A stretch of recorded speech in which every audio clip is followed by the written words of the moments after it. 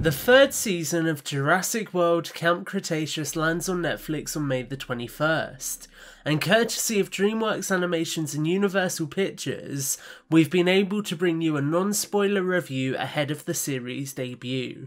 Let's jump into my thoughts on the third season of the show. I'm happy to report that the third season addresses some elements of the second season which had me apprehensive, taking the time to explore some additional lore elements, and also the place of Camp Cretaceous within the wider Jurassic universe. We also get a story here which feels much more mature and grounded, allowing us to explore a new series which feels more authentic to what we have come to know and expect from Jurassic as a brand. The third season takes the opportunity to explore areas which we may have already been familiar with, while adding some extra depth and context to them, changing the way that we perceive some of the sequences which unfold in the Jurassic World saga more broadly.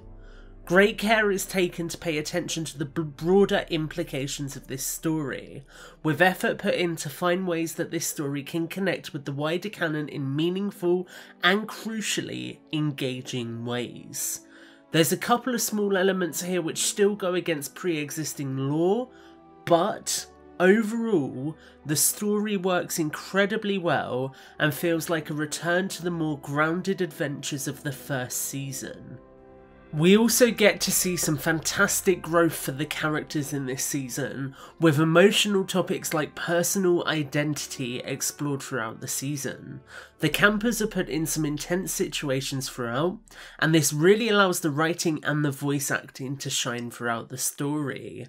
Combine this with the fact that the character models have actually been updated for Season 3, reflecting the passage of time too, and you get to see the characters grow and expand in ways which we haven't seen throughout Season 1 and Season 2.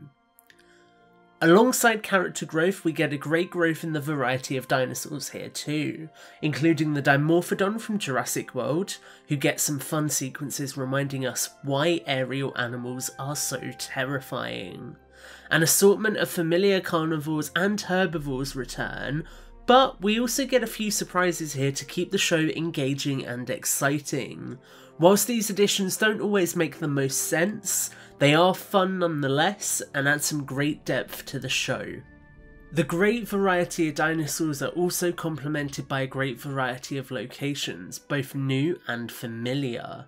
Many of these locations are introduced in different weathers and at different times of the day, adding even more diversity to the settings across the island. Some locations featured also lean more into nostalgia, which is something which I think adult fans in particular will appreciate. In summary, Season 3 of Camp Cretaceous delighted me.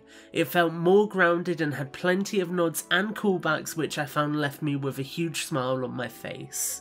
This series strengthens where the show sits in the wider Jurassic universe, and it has something which I think every fan of Jurassic will enjoy.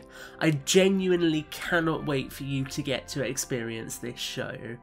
Thanks for checking out our non-spoiler review. Stay tuned here on the Jurassic Park podcast for plenty more Camp Cretaceous content once the show releases on May the 21st.